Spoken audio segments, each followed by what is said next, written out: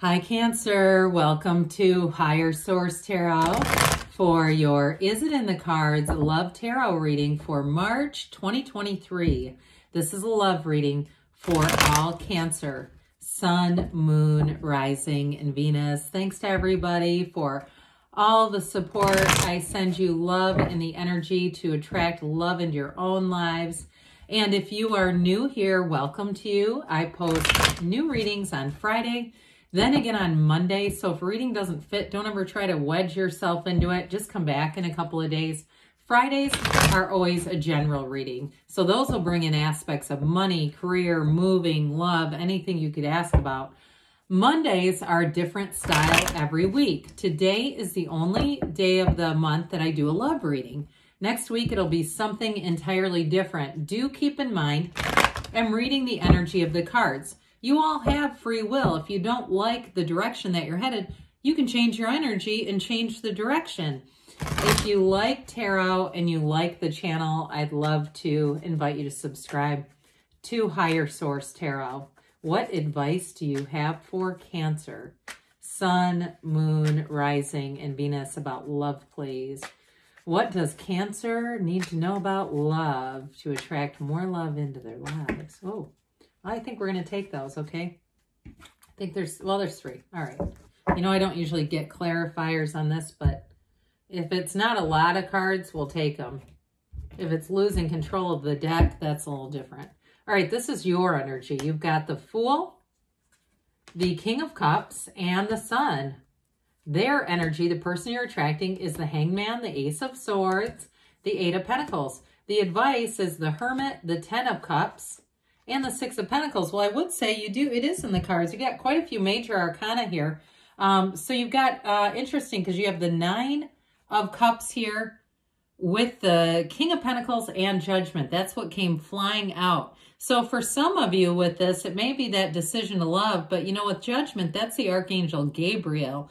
He blows that horn of ascension. So with this, there's freedom, there's autonomy, but there's real love coming in here. Before we get too far, we have five major arcana now that we have these three involved. We've got Leo, we've got Virgo, water, earth, and air here. So that Nine of Cups, one of the lottery tickets of the tarot, but it's wish fulfillment. That Nine of Cups is high vibrational energy. It's this trio, I'm telling you, this is high vibrational stuff to attract a match. The King of Pentacles, too, is a partner for life. It's somebody who commits and they stick to it. He is a real, in terms of being a partner, somebody who is thoughtful, somebody who's considerate, who is humble in their ways. So this is not somebody who's posting pictures on social media that they've taken in various bathrooms. Don't you love it when you see somebody's selfie and they're like in a McDonald's bathroom? You know, it's nothing says low self-esteem and desperation more than that. Okay, this person would not do that. And they may be somebody too, though. I do get kind of a gift for photography, like even using their phone. They may actually be pretty good at it, but they just, again, like they're not here to look like they're desperate. So I definitely feel like you have a partnership coming in that's really beautiful, but with that Fool energy, this marks a transition. This Fool energy says, take that leap of faith. You're going to be attracting people. But I do feel like, especially with this Sun energy, it's high vibration. Again, much like the Nine of Cups, and Judgment is self-mastery. You're the second to the last major arcana here. So we have the first and the second to the last. Also with the Sun comes right before Judgment. So we'll get the King of Cups back involved here. But when we look at this, what we're attracting, you have a beautiful love story unfolding. They're telling you, take that leap of faith. You, with the King of Cups, whoever it is that you're attracting is going to, pardon me on this, feel like you are an absolute confidant. With this, too, you may find, like I said, because your energy is just magnetic.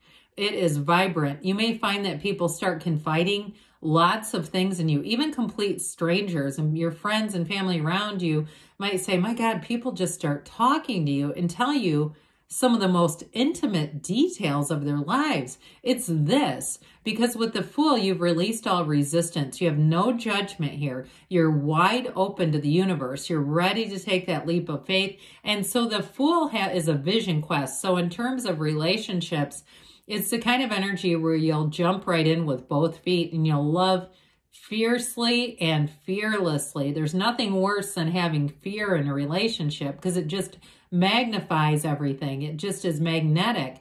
So with the Fool, it's trust, enthusiasm, and it's new beginnings. The Fool marks a transition, and it is this field of pure potentiality. So any new relationships here too are in that beautiful field that evolves and grows. And of course, with the Sun, we know it's high vibrational with these wavy rays.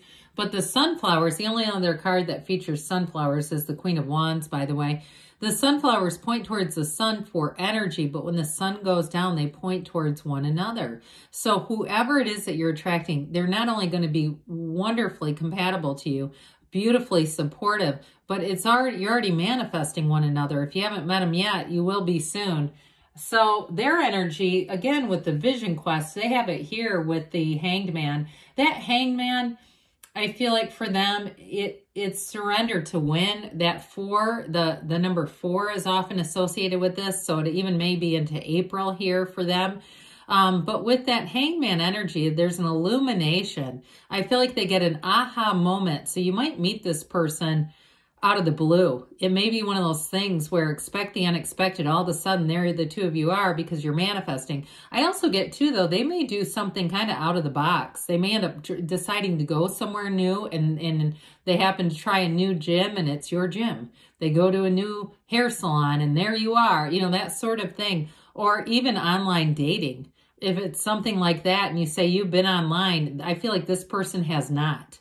And so it may be one of those things where they take a leap of faith and it's like, oh my God. Or I also get this too. For somebody, one of you, you might live apart and you're traveling to an area. You turn on that app and they show up or you show up or, you know, together, obviously.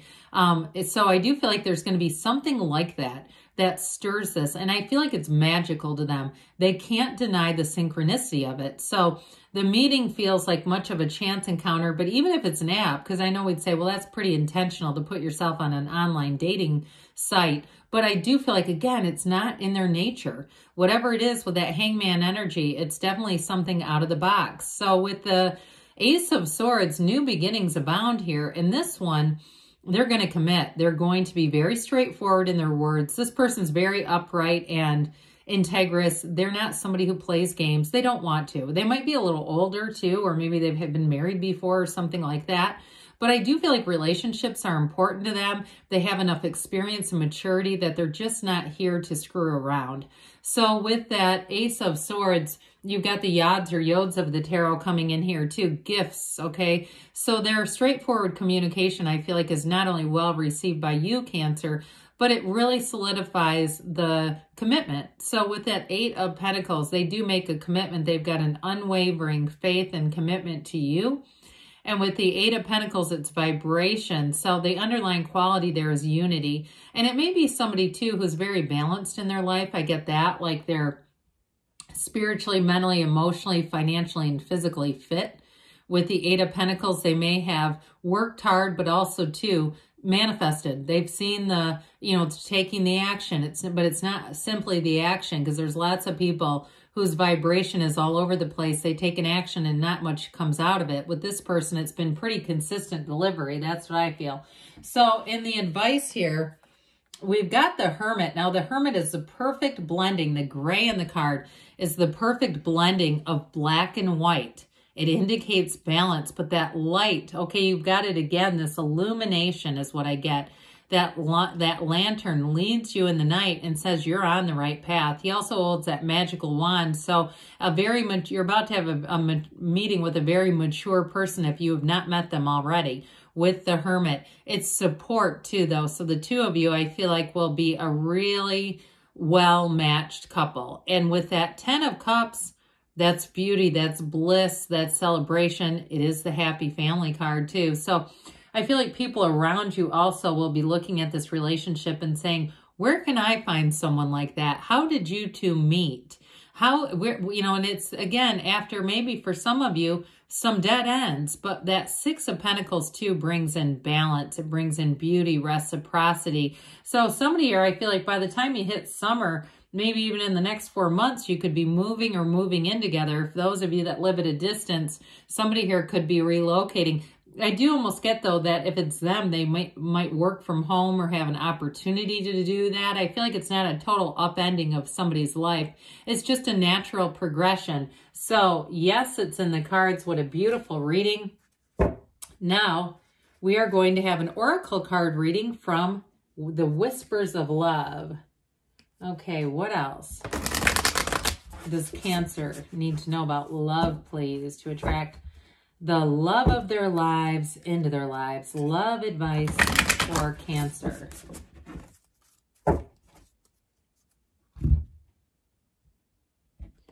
All right, so we will do a 3-card reading here. You've got receive with love and appreciation. Very beautiful card. Slow down. And you've got love endures. So with this one, receive with love and appreciation. Gracious acceptance is a way to show love. So this actually represents the past. And what you are today is what you were. So those of you that have really been doing that spiritual work and saying you appreciate everything and you appreciate the fact that you manifested everything, whether you wanted it or not, I do feel like with this, it is magnetizing you in terms of drawing love into your life. So your current situation, you've got slow down, pause, and allow things to unfold. So if we had the other deck that we do, the Angel Answers, to me, this reminds me a little bit of wait. So allow things to unfold. So it's not being too pushy, too overzealous. It's knowing that the universe's timing is always perfect. And in the future, you have love endures. Love does not give up or lose faith. Love is hopeful and withstands every situation. So if there is something to overcome, like a move or something, I don't see that being a barrier here. Love is energy, and you're aligned with the energy of love. I love you too, Cancer, and I'll be back again soon.